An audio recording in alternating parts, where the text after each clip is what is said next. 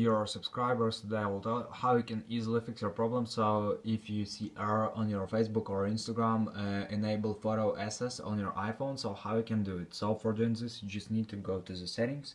In the settings, you need to find your app. You receive this message. So for example, Facebook. Just find here Facebook. Just open it.